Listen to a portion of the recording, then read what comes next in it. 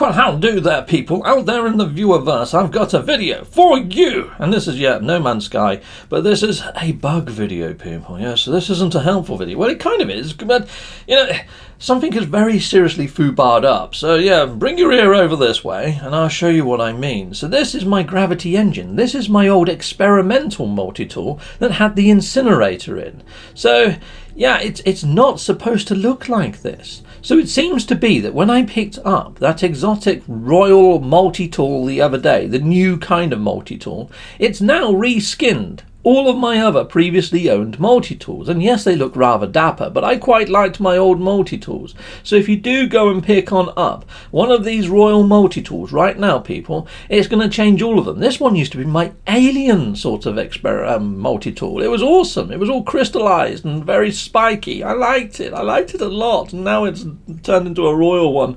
So yeah, this is the one I picked up the other day. And yeah, it's reskinned every single one of my other multi-tools. So there you go. A word of warning, people. Don't get one if you're rather partial to how your old multi-tools looked until Hello Games put out a new patch. Okay, people? Righto. Now, when you actually get these multi-tools, you get them over at the Sentinel sort of towers, the new sort of building structures, these ones. And yeah, there's these pods around the outside edge. Now, I didn't realise that you could actually blow these things up. When you blow them up, you're going to get yourself some more nanites, and sometimes you're going to get yourself some of that lovely glass shardy stuff, which is pretty darn awesome, because you can pop that for extra sorts of upgrades. So I thought I'd give this a quick mention, since you're probably going to be coming here to get one of those royal multi-tools. Yes, you can blow these things up. Check it, boom! Take that, you, and you've become rubble. And yes, you have. Yes, a technology steaming pile of fire. Nice!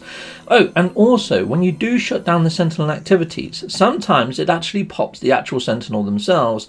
And yeah, you are going to get these shards of glass, which can turn into technology for your boltcaster inside of your multi-tool, or for your shields inside of your exosuit. Yes, and these little cartridges, make sure you go and pop them too, because you're going to get some lovely free loot. Nice. Another salvaged glass. Brilliant. Awesome. Fantangly. So yeah, the multi-tools do look nice, though, these royal ones. Well, I say they look nice. They kind of look a little bit like they're made by Dyson, the vacuum cleaner makers, don't they? But, you know, hopefully Hello Games is going to fix the little cosmetic bug that's happening at the moment with the multi-tools and looks and appearances. Okay, so there we go. That's all from me. Cherry bye.